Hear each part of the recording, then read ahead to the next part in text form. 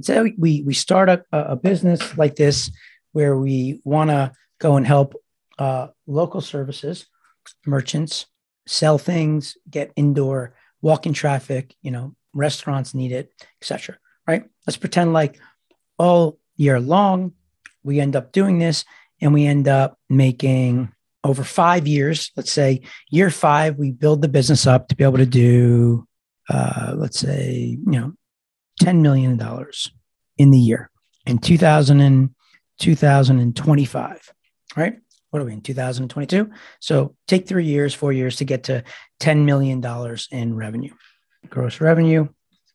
If we take what's going on here, they're making 737 million divided by the 1 billion in revenue. So the gross profit is about 73%, 7.37 million gross profit.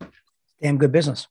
You guys can literally model this business. It's there for the taking. It's a lot of hustle, a lot of work. You got to build up, the business, the platform. You got to have the people on the sales side for both the finding the merchants, and you also have the people that have to acquire customers for you on the subscriber side, right? And it's like the chicken or the egg kind of thing, right? You need money to get the subscribers, but you also need people to go sell to the merchants. So it's like that starting point is where it's a little tricky, right? No one's going to give you a deal unless you have enough people that you can get the deals for. So, little salesmanship to make it happen. In any event, this is the most important thing. Okay. I'm not going to get into like users and all that good jazz, but ultimately what this means is if we're a private company and we wanted to sell and we're trying to find comps and we're similar to Groupon, right? Maybe Groupon wants to buy us, right? Maybe we have another 10 million users, and of those 10 million users, maybe 7 million of them are unique to Groupon, right? Like they have 24 million. So now all of a sudden they can bump it up to 31 million, right? And immediately grow their business. Or maybe they take all 10 million, right? Because whatever we're doing here, we're generating revenue off them. It doesn't really matter even if they have an overlay or not, because whatever our product is, they're engaging with it, right? They're responding to it. So that's a really important thing for you to understand. But bottom line is, when we go and we communicate with a private equity firm or a Groupon to sell our company, right? We want to sell. The way we would look at it is we would go do research on all the companies in the space. And it says that right now, Groupon's trading at a 5 multiple, right? So 5x multiple.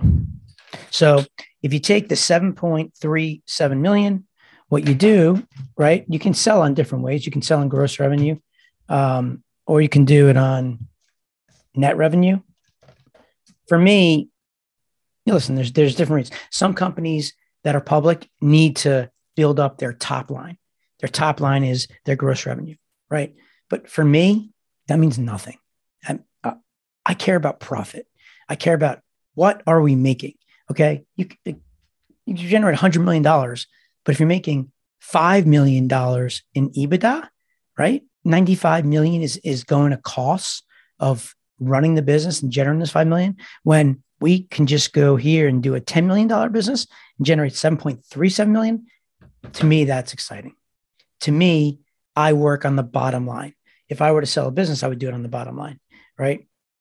I mean, listen, if someone's buying a top line, then God bless you, right? Because if you look at it, the 7 multiple times 5 is right here, $36,850,000. You can sell your company. It's hot, right? Guys, 2025. So let's say you start it next month, right? So from, let's say June 22nd to 23 to 24 to 25. So by June of 2025, if you can accomplish this, you could sell your company for 36 million bucks based on these numbers. I mean, wow, right? And remember, when we were looking at what the value per customer is 4167 in gross. So what we would look at, right, is if we looked at that to figure it out, so we would need value per customer equals 4167. So that would mean that we need to generate 239,980 active subscribers. And 39,980 active subs over 3 years. If you're going to work on that same profit, then you would do it by, same thing, right? Doesn't matter. Same thing, same float, right? But that's the point, right? You can sell your company for 36 million. Now, maybe you want to sell it for 7x, right? Or maybe you make the case that it's all about leverage, right? 10x. If you were able to do 5 multiple times the top line, that'd be 50 million, right? Versus the 36.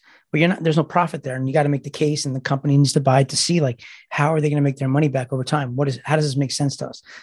What does this look like? Are they going to have churn? Are the customers there to stay? Right? How fast are you losing customers? Right? What's the outlook of the business?